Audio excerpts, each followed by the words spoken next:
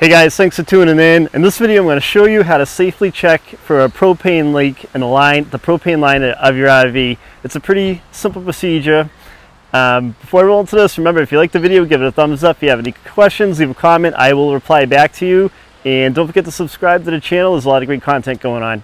So when you connect your propane tanks, sometimes as your trailer gets older and things aren't brand new anymore, even if it is brand new, you might get a whiff of propane once in a while.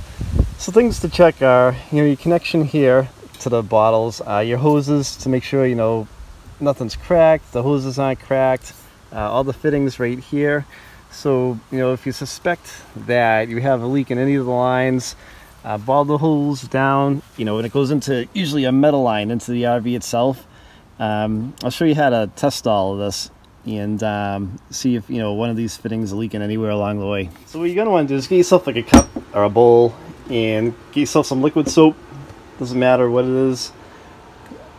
Throw a little bit of liquid soap in with some water so it creates some suds. So just take your soapy water and areas that you'd like to test and run it along. So typically what would happen is you would see like bubbles come up because of the soapy water. So you can test this fitting here, and if it were a leak in there you would see bubbles coming up because of the soapy water. So that's all set. Same with down here. So if you suspected a leak at this fitting, you put some water on there, and if it were leaking it would be bubbling around, but these connections seem pretty tight. Check right here.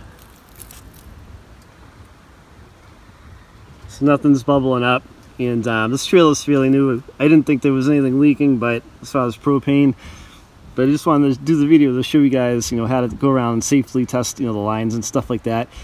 This line goes underneath the trailer, so if you have to test under the trailer, what you can do is mix that up, some soap and water up in a spray bottle and spray it, and that'll be an easier way and a cleaner way so you don't get water and soap all over you too. So I just wanted to do like a quick easy video for you guys to kind of give you a heads up and some pointers on how to do that, and I hope to help you out. Don't forget to subscribe to the channel so you get all the latest and greatest uploads. Thanks for watching.